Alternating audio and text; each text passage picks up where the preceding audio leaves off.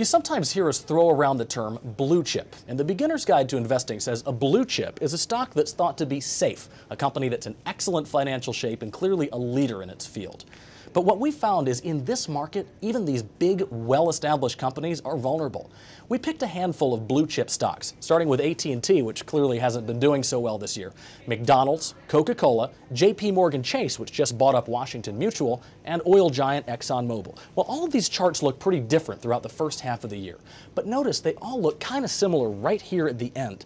This area between the two blue lines, well, this represents the past month. So let's zoom in and take a closer look. Here at the left end of the chart, this is where the government bailed out Fannie Mae and Freddie Mac. And you see this green line here? Well, that was the day the government bailed out AIG. And you'll notice a lot of these stocks had an up day on that day, with investors sort of hoping the trouble in the market was over. But then, right here where this red line is, well, that's the day that Treasury Secretary Hank Paulson announced he wanted to bail out Wall Street. And the blue line over here, well, that's the day Congress finally passed the bailout. In between, look at that big dip. That's the day the House first rejected the bill. But after they passed it, the real trouble began.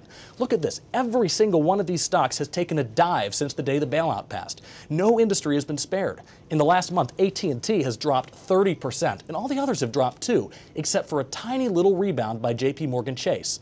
And in this market, there's no guarantee that'll last. In the newsroom, Jonathan Bloom, KRON 4 News.